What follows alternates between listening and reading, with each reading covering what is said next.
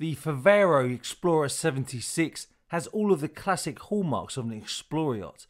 The flared bow increases seaworthiness and the space on the foredeck, as well as helping to keep the spray from choppy seas from soaking the upper deck.